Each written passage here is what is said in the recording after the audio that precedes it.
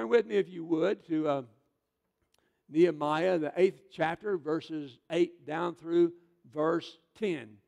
Nehemiah 8 down through 10. And I'm going to read this for you, and then we're going to launch off into this thing. Okay.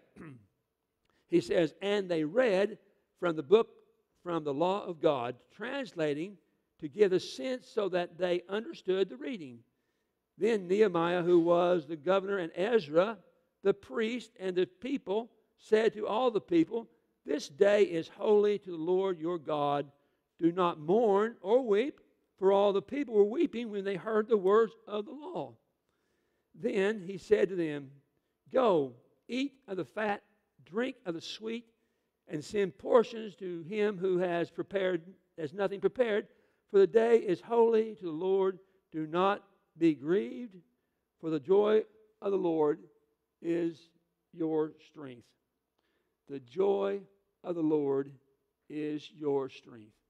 And certainly the people who lived 2,500 years ago when this was written are no different from the Jews of today who live in Jerusalem, because 2,500 years ago there are those who lived around Jerusalem who did not want their presence in the city. As today in the Jewish nation, there are those who don't want their presence in that area.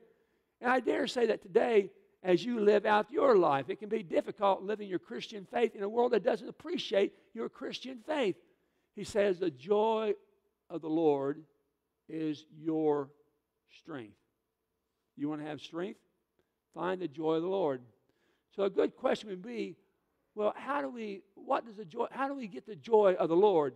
If you and I were living 2,500 years ago in the city of Jerusalem, and we were to go around and we were to talk to people who at the celebration of booths that year, and we asked them, how do you get the joy of the Lord? What makes the joy of the Lord be your strength? We get a lot of different answers. One answer would be that they would say 90 years ago, our forefathers who lived in Jerusalem were disobedient to God, and God's punishment came on their lives, and our enemy came down and rounded them up and took them back into captivity for 90 years. But God's grace is greater than His wrath. God's grace came through, and God delivered us from that place of bondage to this place of freedom in the holy city. God's joy is our strength. Certainly joy, because God's grace is good. If you ask somebody else, well, where's the joy come from that comes from the Lord? He might say something like this. As they are there in the square facing the water gate, you would notice that there was a wall that connected to the water gate that went all the way around the city of Jerusalem. You would say, well, where does your joy come from? They might say something like this. Because God counted us worthy to participate in the work of the kingdom. God allowed us to build that wall in the midst of our enemies. We got together, each man had his portion of the wall to build, and we worked shoulder to shoulder building up the wall to protect the city. The joy of the Lord comes from allowing us to be worthy to serve Him in His kingdom. And I say today, for those of you who are busily working in the kingdom, working in your church, working in other areas where God is glorified, you would have to say with those Israelites, God allows us to work, and from that we receive such joy and happiness, sometimes from the simplest things. A few weeks ago, we had a work day at the church, and that meant that we went around, and they went around and cleaned things up and repaired things, and I was talking to one of the guys who was actively busy in working on that day, and I said, well, how's it going today? He said, man, this is great. I enjoy doing this kind of stuff. Now, I don't enjoy doing that kind of stuff, but he was fired up. He was serving his church, serving his Lord by cleaning up and fixing things at the church. The joy of the Lord is my strength. The joy can come from being used in His kingdom. I say to you, there are a lot of other things that can be done to give us joy. For one thing, we can volunteer to be a coach. That would give you joy after it's all over. You'd be glad you did. Some volunteer to teach classes. Some volunteer to do other things. That creates the joy in us because we were counted worthy to serve the Lord in that capacity. The joy of the Lord is our strength. Let me ask somebody else.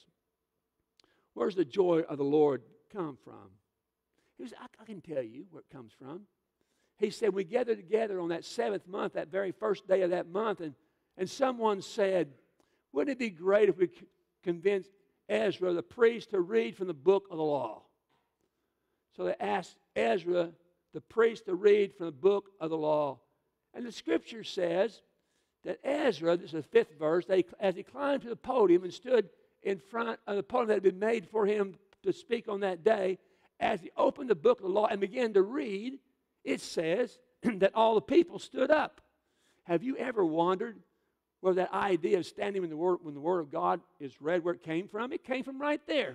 That 5th chapter the 8th chapter, 5th verse of Nehemiah. When he began to read, they all began to stand. It says this, and all the people understood what was being said because people were set aside to interpret what the word said. There were those who said, this is what it means. And it also says in the 3rd verse that the people were attentive to what was being read. They were attentive to the Word of God. You know, as I read that this week, I thought it would be difficult for you and I today to be attentive to the words that are being read. It was from the book of the law. The book of the law includes such books as Leviticus, Numbers, Deuteronomy. So much of that, by our standard, would be boring to us to listen to, hard to listen to as they talk about the rules of the faith. But then I thought, you know, for those of you who were here on the Sunday night when Josh taught on the book of Leviticus, he broke it down for us, and this is what this means, and this is what this means, this is how it's divided up. You have a better understanding of why they were so impressed with the book of the law, what it meant to them. I think just the idea that the Word of God represents the Word of God. Those words written on that page represent God's Word to His people. On that day, as they listened to what Ezra read in the book, they were all humbled. It says that they began to mourn. They broke down and they cried. They put their faces to the ground and they cried. It's the Word of God coming to us by way of the priest. The joy of the Lord, the Word of the Lord, the work of the Lord, the presence of the Lord allowing us to come to this place. His grace creates inside of us a certain joy that then becomes our strength, allows us to focus on and to deal with our environment that we're in. The joy of the Lord gives us the strength to resist the temptations that come our way. The joy of the Lord is our strength. The joy of the Lord causes us to celebrate. He says here that Ezra said to them, go eat the fat and drink the sweet and give to him who is not prepared. Give to him so he can eat and he can drink. Let us celebrate today because this is a great day of celebration, the day of booths. Do this. And they did that, and everyone was satisfied. What a joyous day they had. The joy of the Lord is our strength. The foundation of their joy rested in what God was doing in their life. And I always say to this congregation, you ought to find joy in the fact that God is working through your church and God is hopefully working through you. God extends His grace to us. He allows us to serve His kingdom. That becomes the foundation of the joy that we have, which then becomes the strength we need to live in a very ungodly world.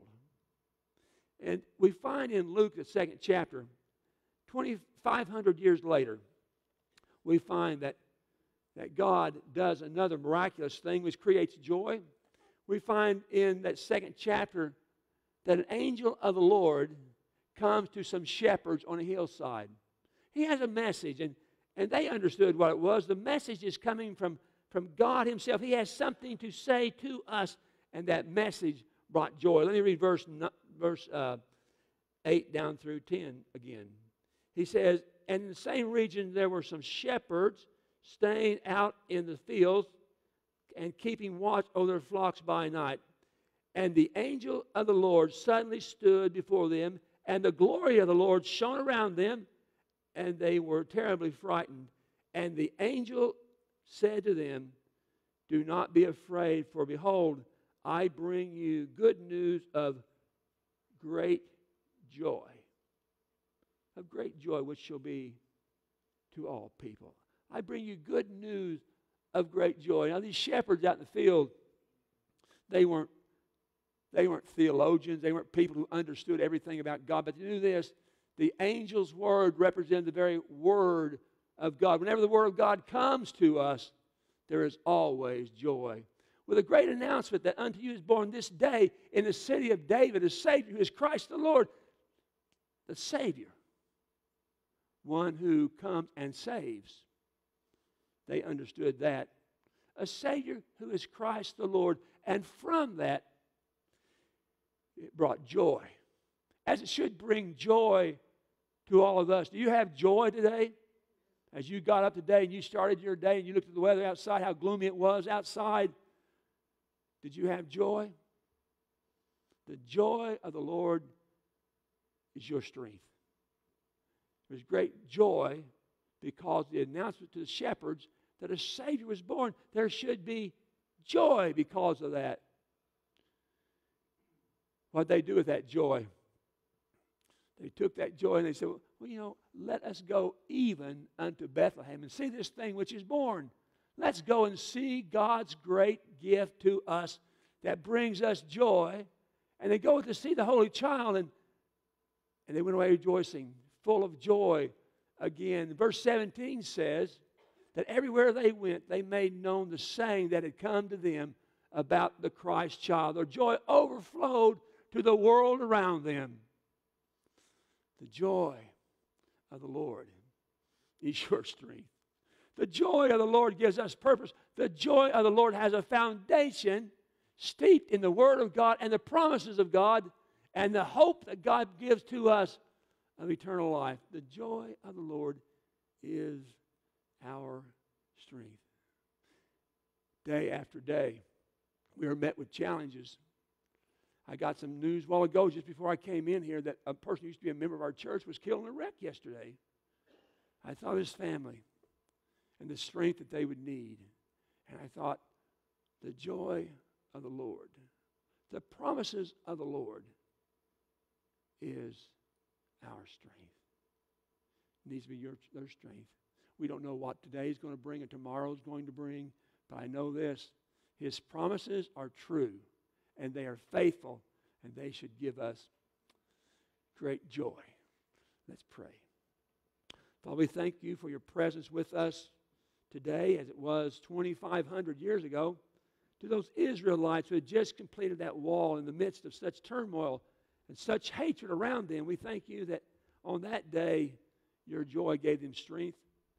We thank you, Lord, that today your joy gives us strength, and certainly we know of families today who are going through some awful difficult moments, who today need your strength and your joy.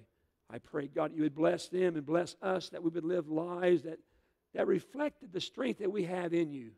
May people look at us and know that our faith gives us the power that we need to be successful in the world where we live. Now, Lord, bless us richly, I pray in Jesus' name. Amen. I challenge you today to go home and to think about all the reasons why you should have joy in the Lord. What's He done for you? What's He done for you? What's He promised you that He's faithful to accomplish in your life? Go home. Lord, why should I have joy in my life? I'm telling you, He has given us so much. He has promised so much to us. He has blessed us in so many wonderful ways that how can we help but have joy, especially this time of the year when we think about the coming of the Christ child? How can we help but have joy? One more time, Josh.